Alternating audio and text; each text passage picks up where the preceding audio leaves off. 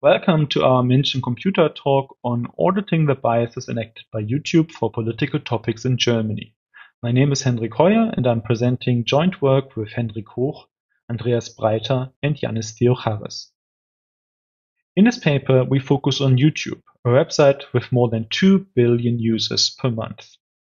70% of the videos that are watched on YouTube are recommended by a machine learning-based curation system. And this is remarkable and noteworthy because every fourth person worldwide relies on YouTube as a news source. The percentage is even higher for younger people. Every third 18 to 24-year-old consumes his or her news on YouTube. This means that YouTube's machine learning-based curation system plays an important role in what billions of people watch and how they see the world. Now, why is machine learning needed in such systems?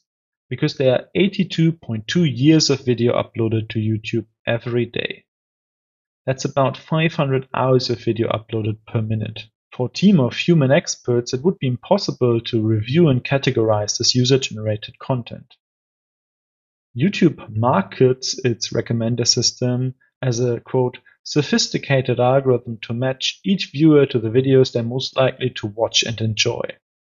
We will show you in the presentation through our audit that popular, unrelated content is king.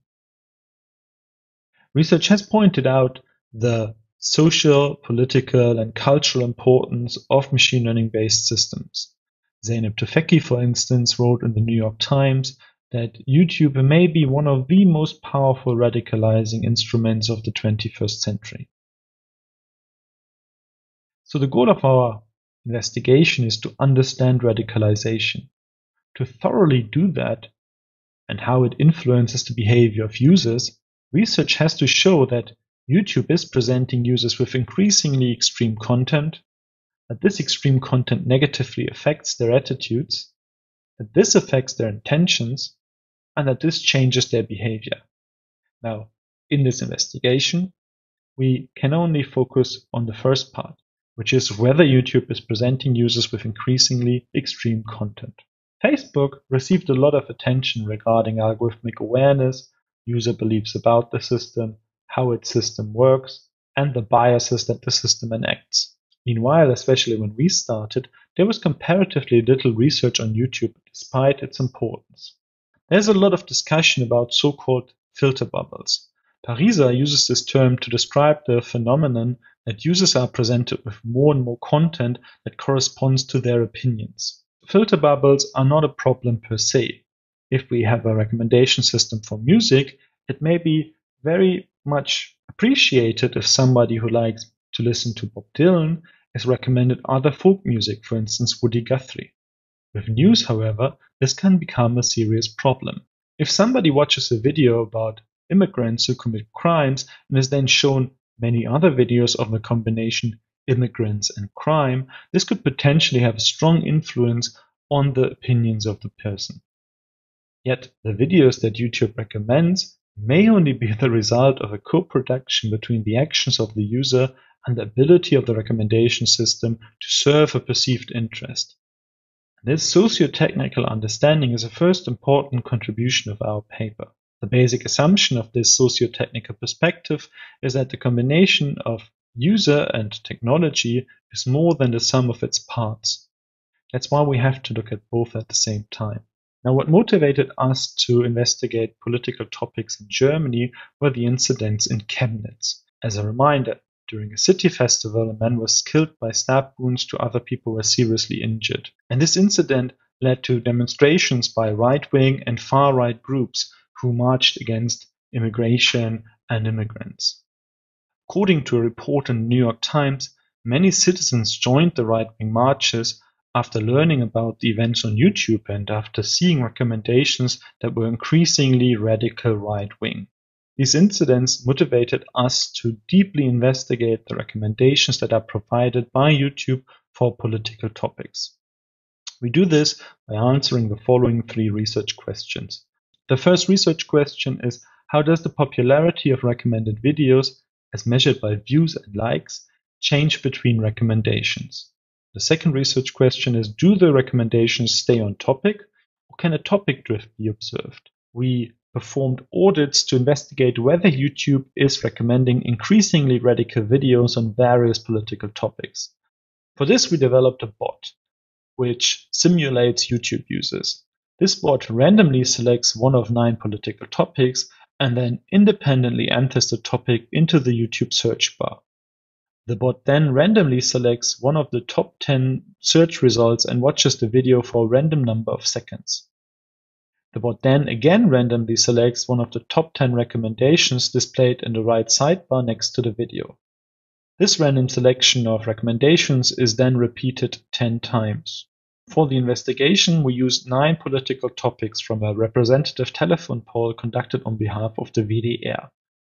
The topics include asylum and refugees, trade conflict with the US, digitalization, protection against crime, climate change and the energy transformation, social policy, in particular the pensions, the creation of affordable housing, school and education, and the situation in elderly care. The audits revealed that the recommendations become significantly more popular measured by views and likes. A steep increase from the initial videos to the recommendations can be observed. Recommendations also become significantly less related to political topics. For this, 3 independent raters who did not know the goals of the investigation watched the videos and rated the topic similarity to the 9 political topics that we investigated. We find that recommendations become significantly less related to political topics. The median topic similarity rating of the initial videos was 8. This decreased dramatically to 0.8 after following only 5 recommendations. Similarity remains very low for the 10th recommendations, with a median rating of 1. A two-tailed man Whitney U test indicated that the topics in the videos changed between the initial videos and the 5th recommendations and between the initial videos and the 10th recommendations. All the results indicate a strong topic drift. Let's now consider the third research question: how does the emotional content of the videos change between recommendations? We find that the happiness in the videos increases while the sadness decreases. The happiness changes from a median of 0.0 for the initial videos to a median of 2 for the 5th and 10 recommendations. While 75% of initial videos have a happiness rating between 0 and 2, more than half of the 5th and 10th recommendations have a happiness rating higher than 2. Regarding the sadness evoked by the videos, the trend is opposite. The median ratings in the box plot in the figure move from 1.67 for the initial videos down to 0 for 5th and 0.3 for the 10th recommendations. While more than half of the initial videos have a sadness rating higher than 1.67, 75% of the 10th recommendations have a rating smaller than 1. Overall, in contrast to what the New York Times reported, our findings suggest that the dangers of YouTube as an online radicalization tool may be exaggerated. We find that YouTube is not pushing users towards politically extreme content by consistently suggesting more extreme videos. YouTube is also not leading users down a rabbit hole, zooming in on a specific political topic. What we find instead is that YouTube is pushing increasingly more popular content as measured by the number of views and likes. The sadness evoked by the videos decreases significantly while the happiness increases. This could mean that popularity, as measured by likes and views, is the defining factor for selecting recommendations. If this is the case, then minority views are not adequately taken into account by the recommendation system. Controversial political topics require a balanced presentation of all arguments in a way that weighs the pros and cons. The curation system on YouTube may not be suited to help users inform themselves about complex political issues.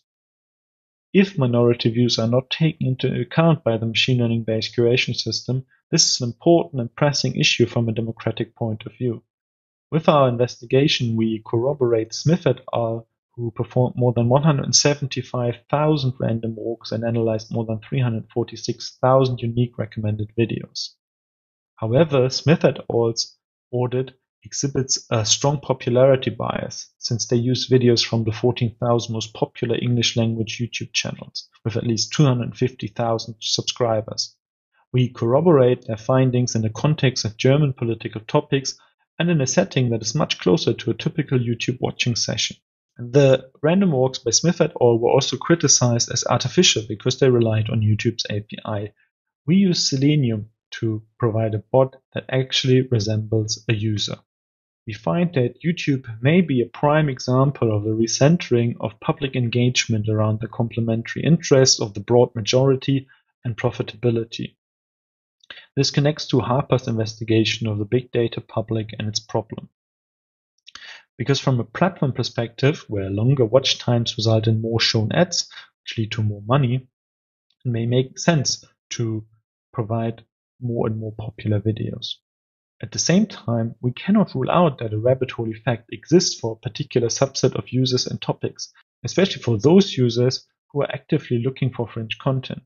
A 2017 study of 29 million YouTube viewing sessions provides further evidence that YouTube's algorithm may not be radicalizing people. They find no evidence that engagement with far-right content is caused by YouTube recommendations systematically. This, of course, does not mean that there are not major issues with extreme content in YouTube and other platforms. Only that the machine learning-based curation system may not be the most likely culprit for producing extremism. We encourage researchers to perform more audits of YouTube and other platforms. We're particularly interested in TikTok, a platform where the algorithm has an even stronger role than on YouTube. We recommend the audits performed by the Wall Street Journal in 2019 to investigate TikTok's algorithm and how it, for instance, shows depression-related content to people who show signs of depression. Thank you very much for your attention.